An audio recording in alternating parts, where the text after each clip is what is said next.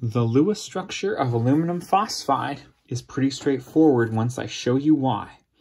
Aluminum is on the left-hand side of this staircase, and so is a metal. Phosphorus is on the right-hand side of that staircase, and so is a non-metal. When a metal and a non-metal bond together, you get ionic bonds, which are caused by a transfer of electrons from metal to non-metal. To figure out where those electrons are, let's take a look at aluminum, which is in group 13.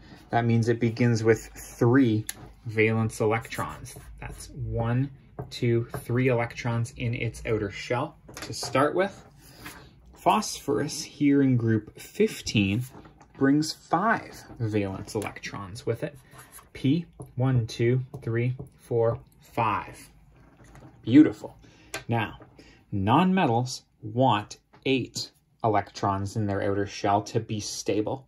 It's called the octet rule, and it exists because most atoms want to be similar to noble gases in order to be stable.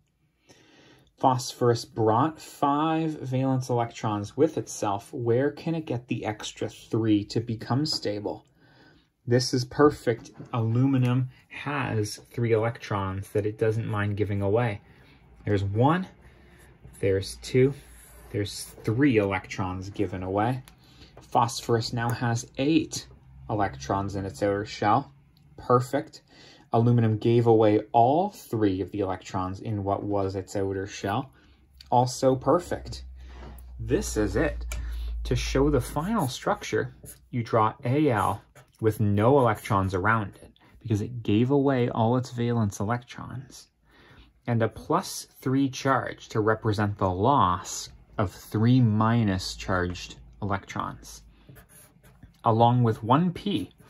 Now that p now has 8 electrons around it, because it had 5 and took away 3 from aluminum. Those 3 extra electrons give it a charge of -3. Perfection. It may not be a surprise that the chemical formula for aluminum phosphide is AlP. 1 aluminum and 1 phosphorus is all you need in order to make the amount of electrons, both given away and accepted, the same. -3 charge for phosphorus, +3 charge for aluminum. Crisscross, you get 1 of each. It's a beautiful thing, just like this diagram, and just like you. Best of luck.